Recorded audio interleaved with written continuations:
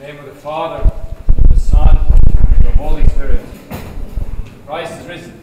He is risen.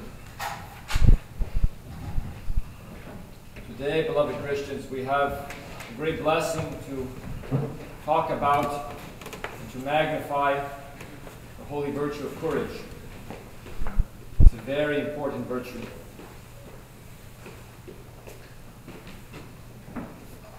It's a timeless virtue. Courage is a virtue that every culture has lauded throughout history. Even the earliest poems we have, we go to the Iliad, we go to the Odyssey, all of them glorify courage. It's a great virtue. It's a great thing. It's something very praiseworthy.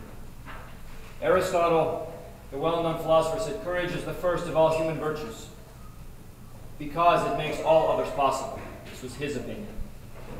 Plato, a very well-known philosopher, the teacher of Aristotle, said this. He said, courage is a special kind of knowledge. The knowledge of how to fear what ought to be feared and how not to fear what ought not to be feared.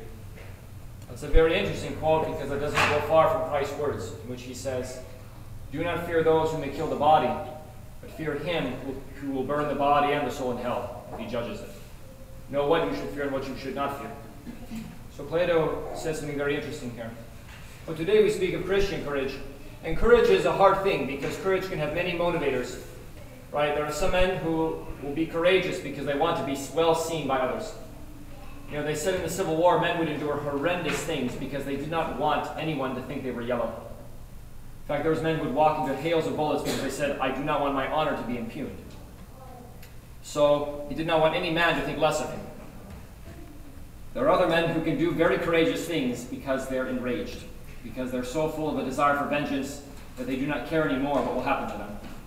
In fact, there's a Welsh proverb that says, anger and courage are equal in a fight. If a man is angry, he is well, just as if he was courageous. So courage does not always stem from virtuous places. It doesn't always stem from good roots. But what about the courage we speak of today? Today we speak of real Christian courage, a courage that stems from something greater.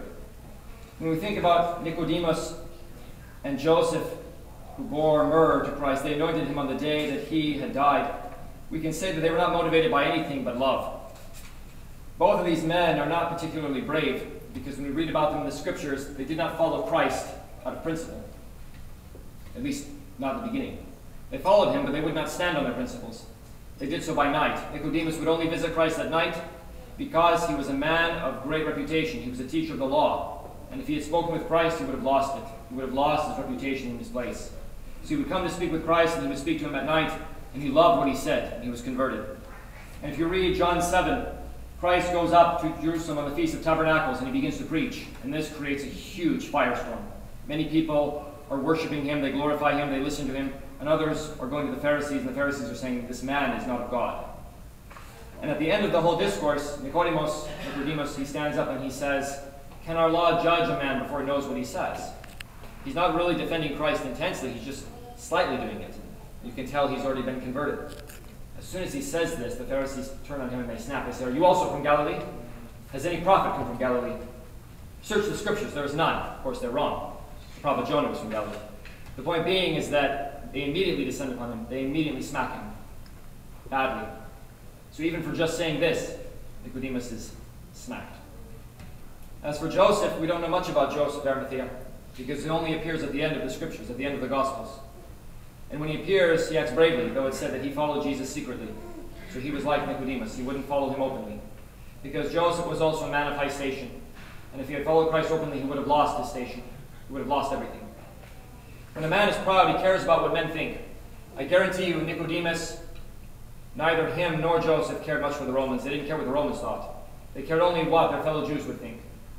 And as soon as they anointed Jesus' body, they gave up any hope they would ever have esteem from those men again.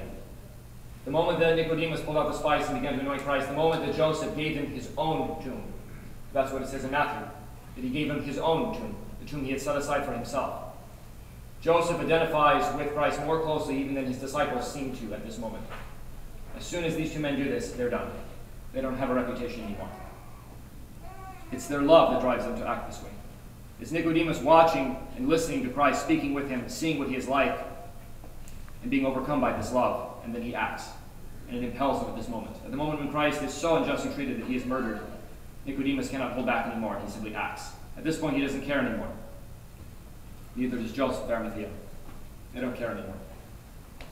As for the women, they were courageous also, because they were going to anoint the body of one of the most hated men in Jerusalem. All of Jerusalem had risen against Christ.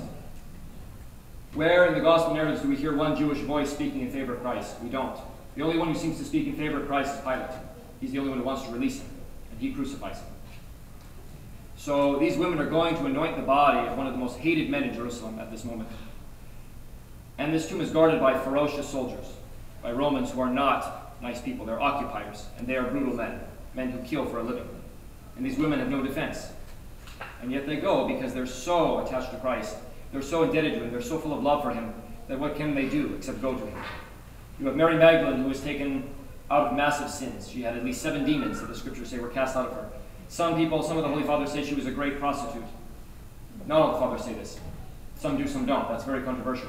But she was a person who had many sins, and the Lord raised her out of it. And so for her, there's nothing but Christ anymore. So she loves him. That's it. She's ready to do anything. And not only that, it's not just the Romans that are watching the tomb. You have to believe the Jews are watching it too, because the Jews have posted the Romans there. They've asked Pilate specifically for it. And they also want to see who's going to come and venerate, who's going to come to the tomb. And as soon as this person comes, we'll mark them down. We'll write down their names. Who's coming to the tomb? Who's going to come and see the body of Jesus? Who's going to do this? So these women are actually risking a lot. And being women, they don't really have much of a defense, and yet they go anyway because of their great zeal, their great love. You see, courage is a very important virtue because in Christianity, courage is the test of love. That's how we validate love. If a man has courage, true courage, it means that he loves something greatly. He's willing to take risks for it. He's willing to risk his life for it. That's what real courage means. So courage is necessary. It's a very necessary thing. When you look at the pagan virtues, the pagans spoke of wisdom, justice, courage, moderation. These are the 4 Stoic virtues. These are good virtues. They're from God also. But the pagans did not have it all right, because you don't see love or humility mixed with them. And none of these virtues are tempered with humility or with love. Love is the defining factor. So Christians must have courage. They must have deep courage, because this is the test of their love. If you have love, you will have courage also. Beloved, the church gives us these readings, both last week's reading for St. Thomas and today's reading for the myrrh bearers, because it's trying to show us what we should do after Pascha. So after Pascha, we just celebrated this. The church gives us the story of Thomas, and it says to us, believe it.